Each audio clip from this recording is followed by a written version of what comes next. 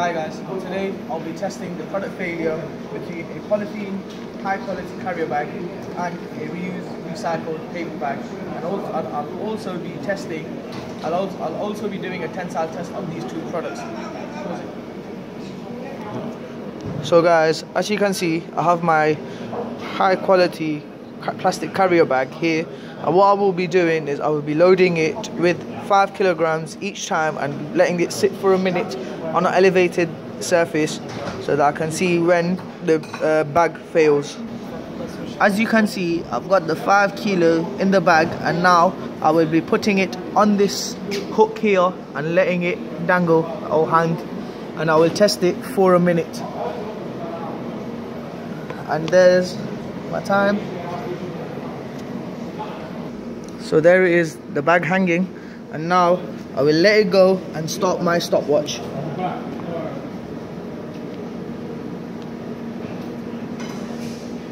There you go, it started.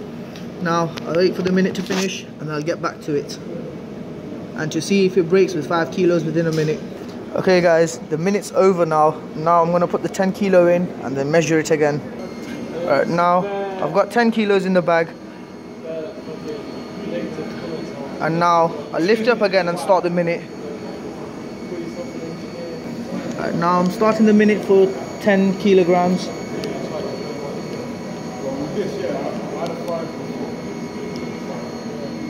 There we go.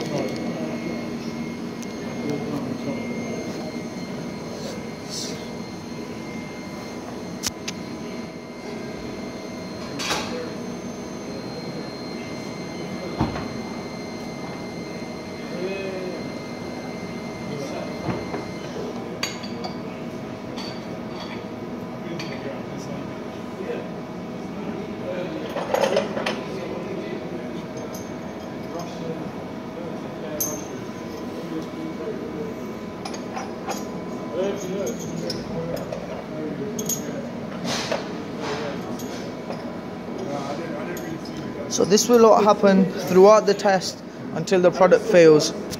There's now 15 kilos in the bag, and now just waiting for the minute to finish. As you can see, there's 20 kilos in the bag now, and the bag is starting to, it's still holding the weight, but I don't think it will hold much more. Just waiting for the minute to finish. Right guys, so I had 25 kilos in the bag, and as soon as I put it on the hook, the bag failed. So the bag's maximum load is 25 kilos.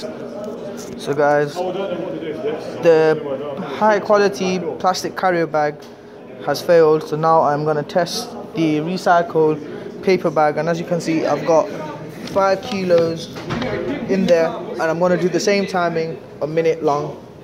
So the paper bag is on the hook now. I'm going to let go and start my timer. There we go.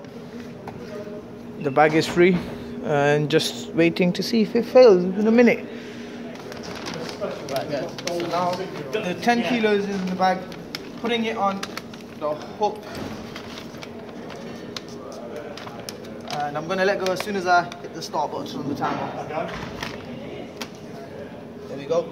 Stop it.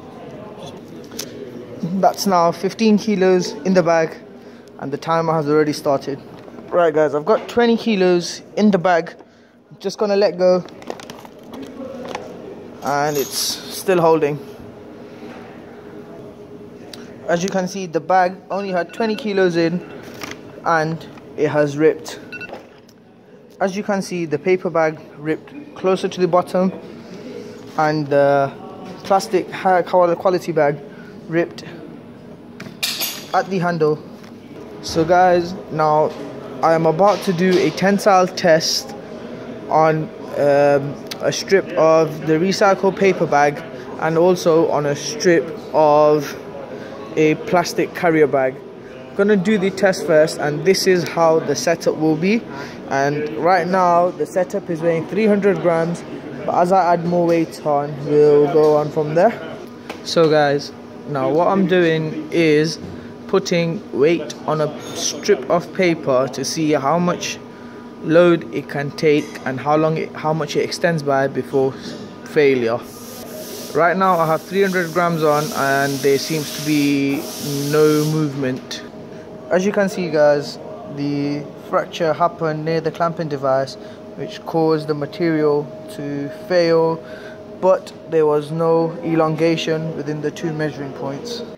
So now I will be testing the high quality plastic carrier bag and to see how much the material expands or where it fractures from, and that's how the setup will be.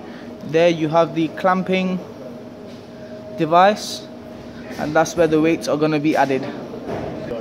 So guys, the strip of plastic has failed, and it failed at the stress point on the G clamp on the beam. The total weight it could take was 2,000 grams. And thank you guys for watching my experiment. See you soon.